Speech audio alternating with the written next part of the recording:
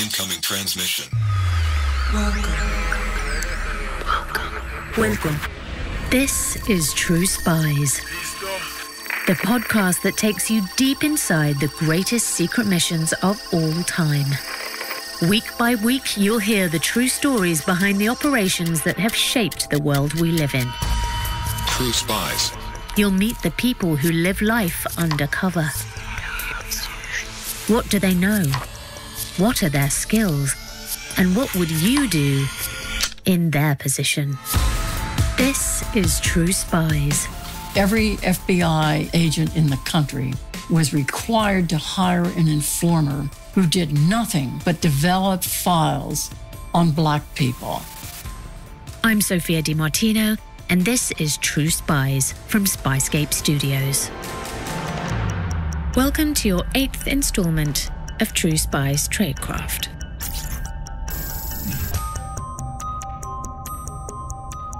If they had known what David was doing, I think he would have been tortured first and then killed, because he knew absolutely everyone and everything and what they were doing. You're about to learn how to make first contact with a target. The bump is essentially an initial meet that, for all intents and purposes, is very, very planned out and mapped out by us in an effort for me to insert myself into that individual's life. A bump. A cute little name for what is quite often the first encounter with a dangerous target. These accidental meetings are often meticulously orchestrated, and for a bump to be successful, you need a legend. Meet your guide to these two pieces of tradecraft. My name is Tamer El-Nouri. I have been employed by the U.S. government's National Security Covert Operations Unit. It's an elite covert counterterrorism task force dedicated to combating terrorism domestically and abroad. Tamer El-Nouri, we should make clear, is an alias. Even if we wanted to, we couldn't tell you this true spy's real name. It's a closely guarded secret. Tamer appeared in the double-header American Radical, which covered his time as an undercover FBI agent working on one mission in particular. I told him I didn't know when, I didn't know where, but we wholeheartedly believe that this guy was here to hurt us. This guy Tamer is talking about is Sheheb Esagaya.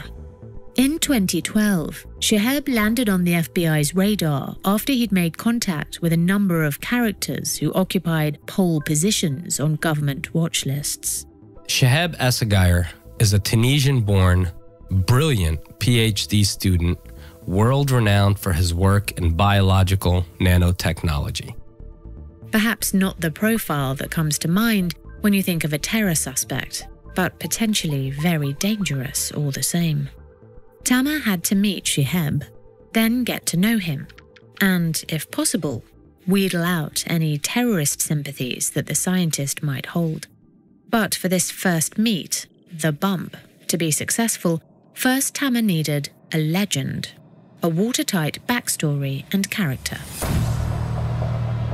Tamer El-Nouri was born in Egypt, came to the States when he was a young boy. He was raised here as an American. He speaks Arabic like he speaks English, without an accent. He is a business major. He studied real estate, and his uncle, who had some radical thoughts and ideas and was a supporter of the Mujahideen overseas, Al-Qaeda in the Arabian Peninsula specifically, recruited him into the business. The alias had much in common with the real Tamer. As every undercover agent knows, all great lies contain at least a grain of truth. But every aspect of Tamer's new identity was tailored to appeal to his new target. Tamer wore expensive suits. He wore expensive watches, expensive shoes. Everything about him screamed money. That was done purposely because the subjects needed to understand that money wasn't an object without me having to tell them that. As regular True Spies listeners will know, flashing the cash will quickly get you into the jet stream of a nefarious organization. Tamer is now ready for the first contact, the bump. Good evening, ladies and gentlemen. Welcome aboard. If you need assistance, please contact the flight attendant. The bump was set to take place on a connecting flight from Houston to San Jose, where Shiheb was attending a conference. It was Father's Day, 2012. A plan was in place, a meticulous stage play that would put Tamer right in Shiheb's lap. There was a mix-up with both of our seats. Because of the mix-up, he was trying to talk to one flight attendant in the economy section, and I was talking to a flight attendant in the first class section. It was right when we first boarded the flight. He turned and saw my face, what I was wearing, and what I looked like. I was clearly a Middle Eastern Arab male on that flight. He tapped me on the shoulder and he asked me in Arabic, he said, "Bتكلم عربي?" which means, "Do you speak Arabic?" And I responded in Arabic, "Of course I do." And we had the Islamic greeting, "Assalamu alaikum wa rahmatullahi wa barakatuh." Alaikum assalam wa rahmatullah. And right off the bat, he was immediately comfortable with the fact that he could speak his native language in Houston, Texas with someone. And he asked the flight attendant at that moment, "Can we please sit together? You have to have us sit together." Luck was on Tamer's side. The seat mix-up wasn't planned, but it helped the first contact with Shiheb to get off to a very positive start. The bump went great. We immediately hit it off. We became fast friends. Over time, they became very close. So close, in fact, that months later, when Shiheb was arrested on terrorism charges and interrogated for weeks, he never gave up Tamer's name. But Shiheb was eventually sentenced to life in prison, thanks to his best buddy, Tamer. On one hand, there's this monster that some people wanted to just kill, but at the same time, you just see a person handcuffed, blindfolded, worried about his kids and family and all that. From the bump to the grab. We're in Buenos Aires, Argentina, May 1960. After years of searching, the Mossad have tracked down one of their most wanted targets, Adolf Eichmann, one of the orchestrators of the Holocaust. But the Israeli intelligence agency's mission is unprecedented. Instead of simply eliminating Eichmann, a far easier operation, the Mossad are charged with capturing and smuggling him some 7,500 miles back to Israel. To get the whole story of the jaw-dropping mission, listen to the two-part True Spies series, Extracting Eichmann. For the capture, the Mossad sent one of their best agents, veteran spy Peter Malkin. He was the head of operations. In addition to that, he was a master of disguise. This is Peter Malkin's son, Omar. For his father, this mission was personal. He was in Israel before the Holocaust, but some of his family members, including his sister and her children, never made it and ended up dying in Auschwitz. My father, as a kid, always said that he had a hard time hearing from his mother about the tragedies and the fact that it was such a big thing, 6 million people. He tried to avoid hearing the stories. He's just a regular kid. But now, with the mission looming, Peter needed to know the stories. So he went undercover to his mum's house. He disguised himself as a friend of himself and went to his mother's house in Haifa in Israel and knocked on the door and told her that he's here to rent a room in her apartment. Such were Peter's skills at disguise, even his own mother didn't recognize him. She replied that she wasn't renting a room, but invited him in anyway. Like a good Jewish mother, feeding him with a lot of food and all that. And he was there for an hour plus. And the reason he wanted to go there is because he wanted to get a sense of the story of the family, hearing it from her, telling it to someone that's not her son. So it'll be a little bit less heavy in a way. And that was his first preparation, getting into that mindset of, what he's going to do. A little bit like, I don't know if revenge is the right word, but closing the loop on what happened to his family. Master of disguise. It's on every elite undercover operative's CV, but it was an entirely different skill of Peter's that was to be put to use for this mission. He also was good with what we call Krav Maga in Israel, or martial arts. Developed specifically for the Israeli Defense Force, Krav Maga mixes techniques from judo, karate, boxing, and wrestling. and being an expert in Krav Maga, Peter was assigned a specific job in the mission: to make the actual capture of Adolf Eichmann himself. He was physically strong, was common sense. The capture was to take place on Garibaldi Street, the street where Eichmann lived and where he'd been under surveillance for months.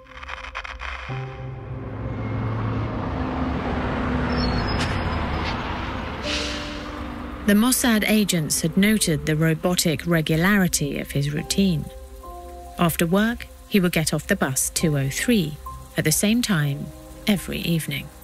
In a car perched on the other side of a railway embankment some 50 yards away, Peter was there with him every step of the way, watching. He wanted to map the geography, the area, with the steps. He almost had it like as a song in his head, where he knew that at counts 1 through 4, it's him leaving the bus. 7 to 11 is, him walking towards the turn. And my father basically mapped his actions based on that. In the garage of one of the safe houses, Peter was rehearsing what might sound like a very rudimentary piece of tradecraft, but what would be the centerpiece of this operation. My father realized, obviously, as he was practicing this specific moment of capture, that he will have to probably hold his mouth so that Eichmann will not shout or scream. That probably means that his hand will have to touch his saliva and mouth. Disgusted at the idea of being anywhere near the saliva of a man who committed such unthinkable atrocities, Peter made sure that didn't happen. The day or two before, he went and bought some gloves. It's the evening of the capture. Only distant thunder breaks the silence. Bus 203 arrives, but no one gets off. In the vehicles, the Mossad team can hardly believe it. For the first time since they started surveilling Eichmann, he has broken from his routine. Very unusual for someone who's doing everything in a very specific way. 8 o'clock passes. The second bus hasn't arrived. The team grows tense. With every minute that passes, they risk being seen. Then, in the distance, headlights emerge. Eventually, a vehicle comes into view. It's bus 203. After a brief pause at the bus stop, the driver pulls away, revealing 2 people walking in opposite directions. One, a man, is walking toward them. My father started walking towards him. As they converge, Peter practices his line. Uno momentito, senor. 1 moment, sir. He felt that would be important as a way for him to make sure that Eichmann stops and hesitates just for a second. A few seconds later, the 2 men are face to face. My father has said to him, uno momentito. The man looks at Peter, unease on his face. He steps back. And that step back made my father say, to hell with the senor, and basically jumped on him. Hitting the ground, the 2 men struggle. They fell into a ditch. The man tries to scream. My father basically was holding his hand that was in his pocket with one hand, and with the other hand was holding his mouth. Wearing gloves, of course. The grab was a success. Adolf Eichmann was captured, and after a 4-month trial, was sentenced to death. Months of surveilling Eichmann was key to the war criminal's capture.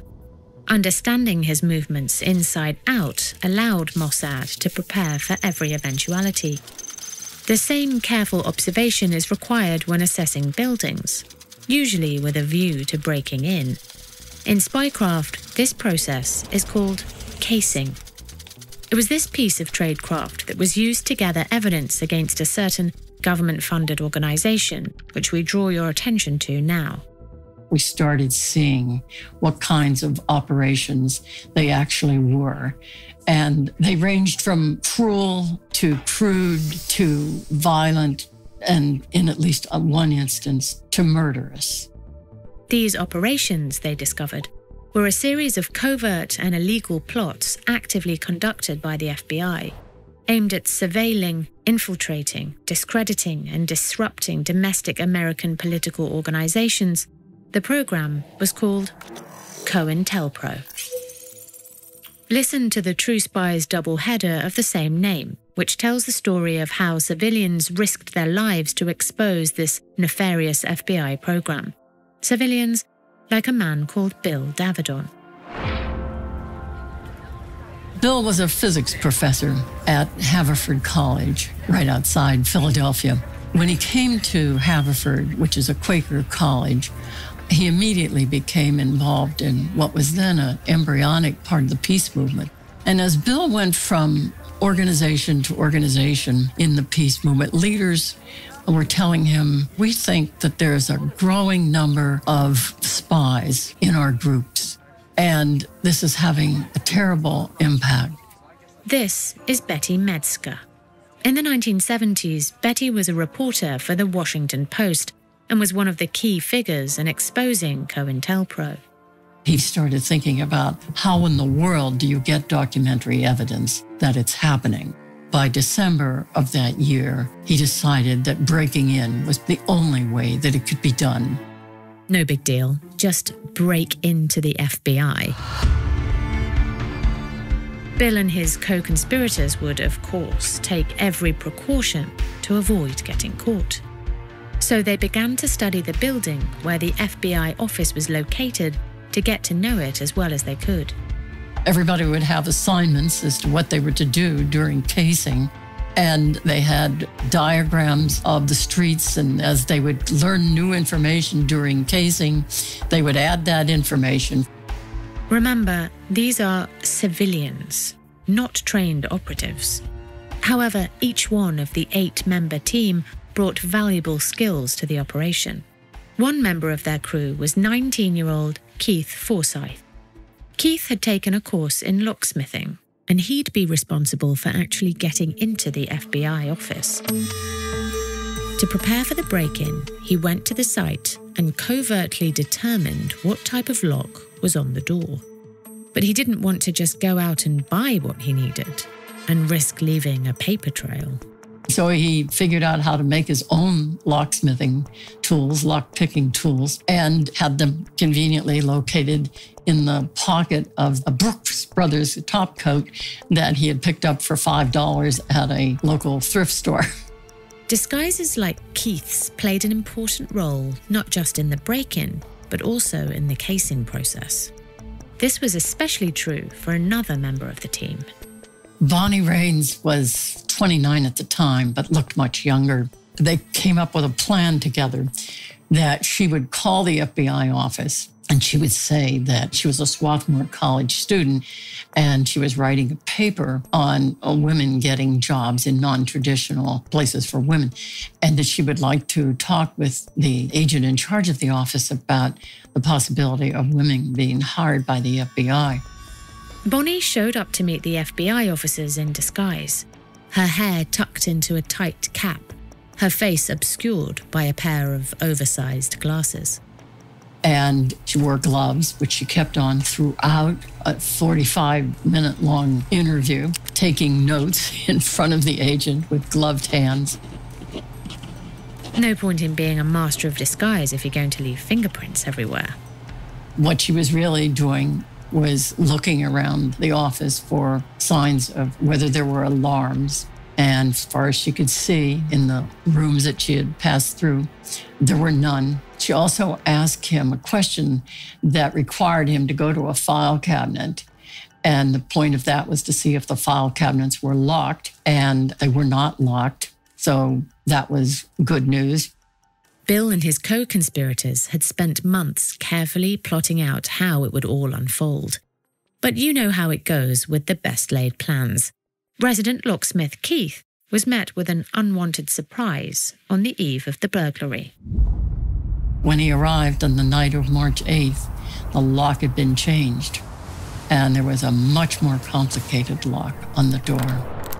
And, of course, he was extremely upset and went back to his car and drove to the motel a few miles away. He arrived and said he had this bad news. And What should we do? And of course, the obvious question was, do they know? And are they waiting inside for us? Would the burglars abandon their mission then and there, knowing they might have already been found out? Bonnie Raines said, well, there's another door beside that one. That other door has a very tall cabinet in front of it. She said, maybe you can go in that door.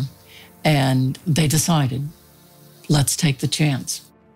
The group's thorough casing of the building had paid off.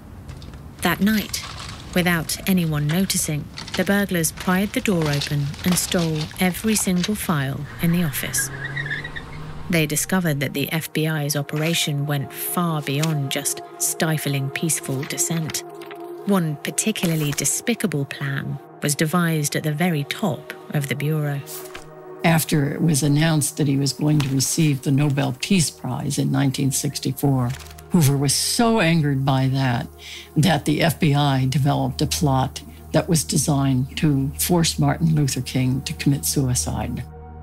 In 1971, the sordid facts surrounding COINTELPRO began to come out, resulting in the 15-year program being put to an end. All thanks to a handful of dogged journalists and those 8 brave burglars. Civilian spycraft at its devastating best.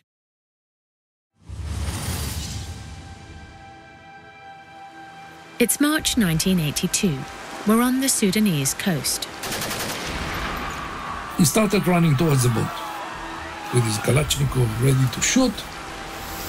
This is Mossad agent Danny Limor, who is about to demonstrate how a successful operation lives and dies on not breaking cover. However, an operation takes on a new meaning when the lives of many others depend on it. We heard a whistle, and all of a sudden, 250 people from darkness, came toward us. Young people, old people, mothers, babies. This is fellow Mossad agent Gad Shimron.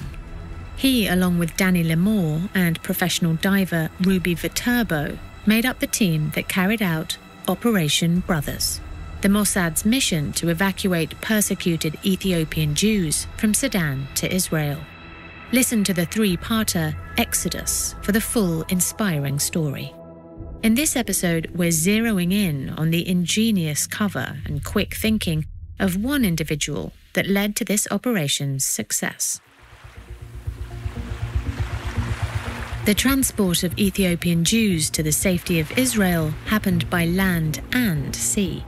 Danny and his team needed excellent cover for the latter part of the operation, so setting up a commercial diving resort was the obvious solution. We, of course, did also some promoting in travel agencies in Europe that specialized in diving in exotic places and so on. And when we opened officially, we started having clients. We, of course, were thrilled. Cover in place, the plan for the evacuation could be initiated. Danny and the team would drive 900 kilometers inland from the resort to the refugee camps where the Ethiopian Jews were being held. They were put in lorries to make the return journey to the cove. Kids, old people, pressed like sardines, standing, not sitting. No toilet, no drinking, nothing. At the cove, waiting several kilometers offshore, was a large Israeli military freighter, the Bat Galim. Israeli Navy SEALs would run fully armed dinghies to pick up the Jews from the shoreline, bringing them back to the main ship over several trips. But this journey was fraught with danger. However dangerous it was for Jews in Ethiopia, it was more dangerous for them to be in Sudan. Sudan was an Islamist country. It was an avowed enemy of Israel. So if the refugees were caught, it was effectively a death sentence. For Danny and his team, too. If you get into crossfire, it doesn't matter if they know that you're Jewish or you're not Jewish, it doesn't matter. A bullet is a bullet. And under this immense pressure, it would all come down to a single moment of quick thinking. We join the evacuation team on the beach in the dead of night. The last of the evacuees are in the dinghies on the shore. But remember, this is no diving expedition. There are risks at every turn. Sudanese patrol ships are scouring the coast at night, hunting for smugglers and pirates. Sudanese soldiers are stalking the beaches. You have to calculate all the time the risk that you're taking. But they've been spotted by a Sudanese soldier. He came to the shore, to the water edge. The boat was to our right, I don't know, maybe 25, 30, 40 meters, something like that. And then he saw the other boats, and you could see the foam the engines made. So before I could do anything, he shot full burst, full, from his hip. Danny jumps on the soldier, wrestling him to the ground. Someone hit me with the back of the rifle on my head. I was a bit fuzzy, but still conscious. Getting up, Danny realizes the soldiers still don't know what they've stumbled on. They saw a lot of people on the beach, but in a moonless night, you cannot really say what is the color of their skin. On a moonless night, of course not. Everyone is dark, right? Danny shouts at the officer. What are you doing? We are from the resort. We are diving here. Then he stops the officer in his tracks. I explained to him that fish, lobsters, we go under the water, you know. It can only be done by night. We're catching the general's weekly lobster, Danny explains. I said, well, you know him? I said, of course I know him. He's a very good friend. Yesterday I was in his office. Which Danny was. And they do also catch his weekly lobster. Immediately, the platoon is at ease. The commander orders them to retreat off the beach. Danny says he's going straight to the general to complain. You know, when you are attacked, the best defense is attacking. So I said, look, I came here to tell you that I'm packing, taking my team, and I'm leaving this resort. We cannot continue working like this. It's too dangerous, and I cannot put my tourists in danger. Embarrassed, the deputy pleads with Danny not to leave. The next morning, they meet with the general himself, the man they serve fresh lobster every week. Apologizing, the deputy says the beach will be off limits to all Sudanese soldiers, asking Danny to reconsider. He even gives them an official permit stating they're operating under the general's auspices. Danny's quick thinking had paid off once again. He was one of those guys who, if you threw him through the door, he came back from the window. If you threw him from the window, he came back from the chimney. If you threw him from the chimney, he came back from the cellar. And if he had to face a wall, he would knock his head on the wall and the wall would come down. Cover retained. No one died. The mission continued, successfully evacuating the last of the Ethiopian Jews to Israel. Even under pressure, Danny was a master of not breaking his cover. The same is true for our next true spy. It's kind of a well-established spying thing. If you're confronted on that level, you confront back and you shout about how offended you are. This is Sean O'Driscoll, author of The Accidental Spy, a book about David Rupert, an American truck driver who ended up infiltrating the Irish paramilitary organization, the Real IRA, for both the FBI and MI5. Listen to the episode Mr. Wristwatch for the full story, a truly astonishing caper featuring a larger-than-life character. Quite literally. He is a very big man, 6'6", and just a huge, broad man. Let's set the scene. David Rupert has gotten very close to the top echelons within the Real IRA, including its leader, Mickey McKevitt. The Real IRA, I should point out, are a splinter group that formed after the IRA accepted a ceasefire agreement in 1997. The splinter group were responsible for the Omar bombing in Northern Ireland a year later. They killed 31 civilians. Absolutely horrific. Injured hundreds upon hundreds of people. The worst bombing ever happened in Northern Ireland. They are extremely dangerous, even more so after the Good Friday Agreement, a peace deal designed to bring an end to 30 years of violent conflict in Northern Ireland, was signed in April 1998. And they were doing just about everything they could to try and bring the agreement down. The British and American governments are desperate to make the peace hold, though. They would really do everything they could to try and put the real IRA out of business.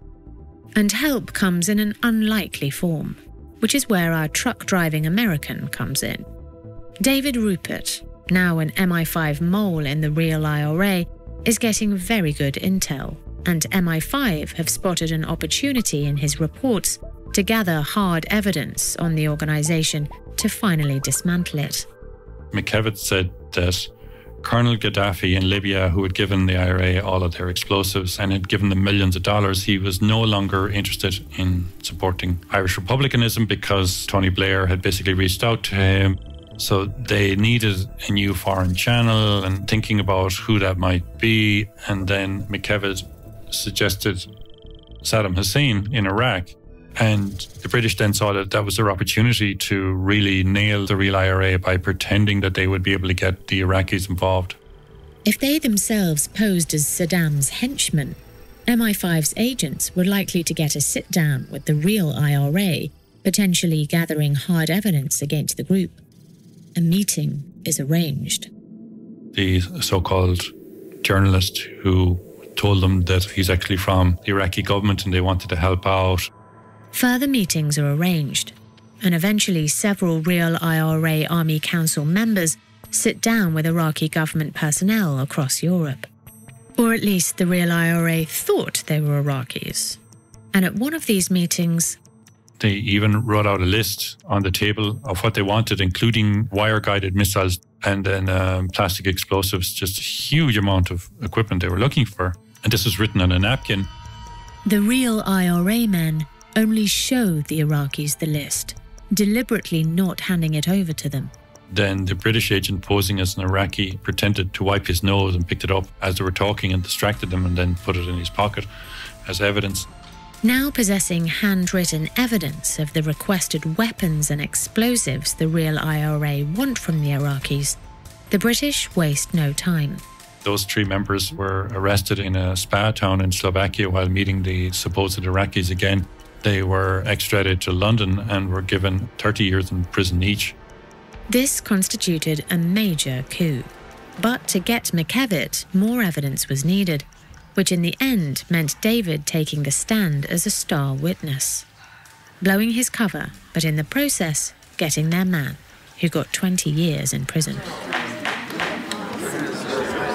It was a simple mistake, an arms shopping list essentially, scribbled on a piece of paper, that set in motion the downfall of one of the most dangerous paramilitary groups modern Europe has ever seen. On to our final Tradecraft entry in this episode, another simple mistake with not so simple consequences. It's not exactly high-class tradecraft, this. This is Andrew Jeffrey, an author and historian specialising in intelligence history during the Nazi era. He was our guide for the True Spies doubleheader, A Taste for Treason, which illustrated the power of ordinary people in extraordinary times. Mary was suspicious of Jessie from the very outset. Andrew is talking about Mary Curran, the Scottish civilian spycatcher who helped to uncover a German secret agent. It's the 30th of July, 1937, Dundee, Scotland. Mary has just opened her front door to a Miss Jessie Jordan, a spy of limited means and dubious talents. She's been on the radar of MI5 for some time. But Mary doesn't know that. She's just naturally suspicious. Jessie Jordan is here to inquire about an ad she saw in the paper for a hairdressing salon that is up for sale in Dundee. Mary's brother-in-law owns it, and Mary also works there. And it was Mary, who opened the door in the tenement flat to find this immaculately dressed, very sophisticated-looking woman standing on the tenement staircase, asking about the hairdressing business. Even though she was suspicious, Mary couldn't stand in the way of the sale. Jessie was, on the surface of it, just buying the salon. Plus, Mary would still have a job to go to. Jessie Jordan soon set to work bringing the salon in line with her upmarket image.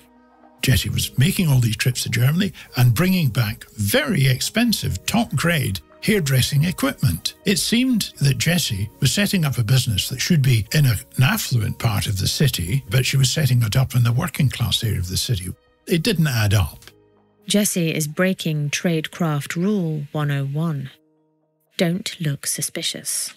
And then there was all the mail that started appearing at the shop, and it was coming in from across Europe.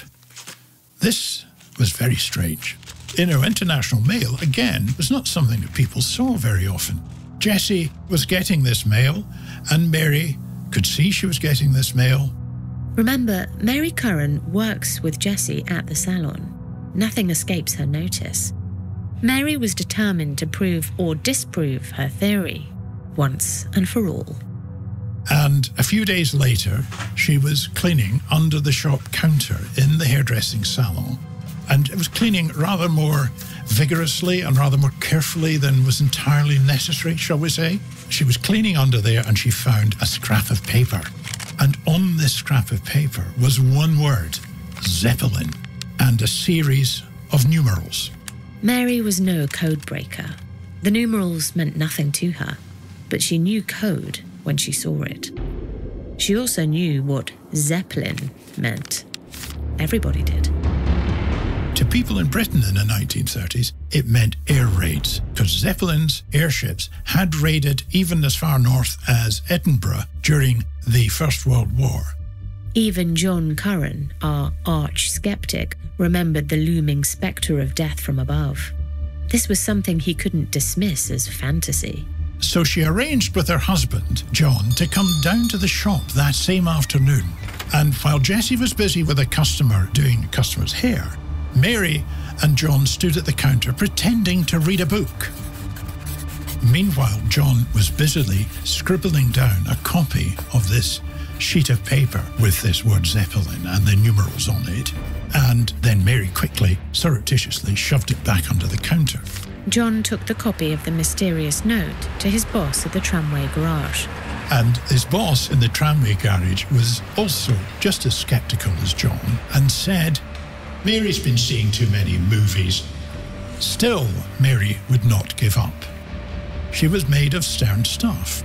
And a week later, just a week later, she found another piece of paper while she was cleaning very vigorously under the counter with, this time, a sketch map of some sort of installation.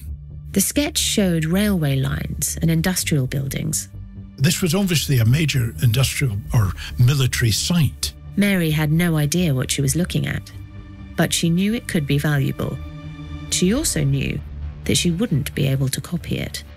The drawing was too complex. So she decided to do the only other thing possible. She shoved it down the front of her dress and took it home at lunchtime, handed it to her husband, who ran down, caught a tram into Dundee, showed it to his boss in the tramway garage. The boss in the tramway garage took one look at this and went, "No, maybe this is serious." John and his boss knew that time was not on their side. If the sketch wasn't returned to the salon soon, Jessie Jordan would know that somebody was onto her. So they took it into Dundee police station, showed it to the police. The police immediately recognised that it was serious, photographed it and handed it back to John Curran, who raced back up to the flat in Church Street where they lived, handed it back to Mary. Mary then raced back over to the shop and got it back under the counter before Jessie noticed it was missing. The power of ordinary people in extraordinary times. In 1939, Jessie Jordan was jailed for 4 years for espionage. Over the course of this pair of Tradecraft episodes, we've taught you how to surveil a target, that meticulous planning is key to a successful operation, and that becoming your legend and sticking to your cover will save your life and the lives of others. Many of our true spies use the same tricks and tradecraft to pull off very different feats of espionage, but what they all have in common is bravery. Which begs the question, with the right tools and the right training, and with enough courage to back it up, could any one of us be a true spy? I'm Sophia Di Martino. Join us next week for a dive into the 1953 Iranian coup backed by British and American intelligence.